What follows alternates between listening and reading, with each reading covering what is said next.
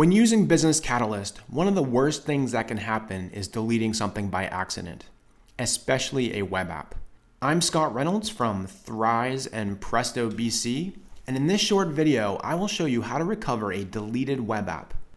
A web app is tough to lose because not only does it contain fields, list layouts, the detail layouts, but all of the data from the web app items, which of course could be thousands and thousands of web app items.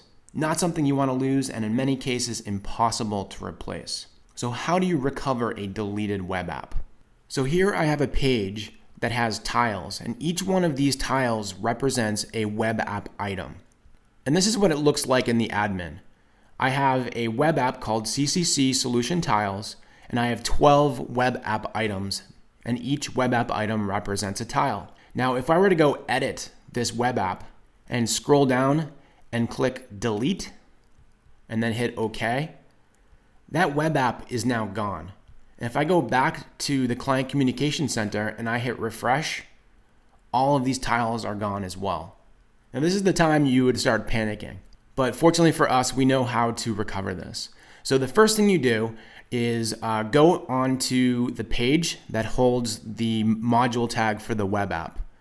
Because of course, when you delete a web app, it does not delete the module tag that holds the web app items.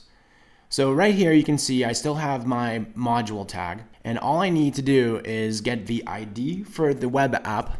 And now I go back to the web apps in the admin, and then I just go to the edit settings for any of the web apps. It doesn't matter which one. I go up to the URL and I replace the web app ID with the one from the page. I hit enter, and here is the old web app. All I need to do is edit the URL. I'll call it tiles. Hit save, and my web app has been recovered.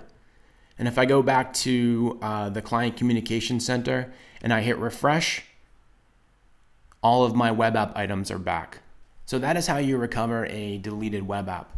Now, I've never tested to see how long a web app can be deleted before it is recovered. So as soon as you need to recover something, I recommend that you do it right away. You may also want to consider hiring a company that does automatic backups for your website, like BC Backups or one of the others, just to be on the safe side.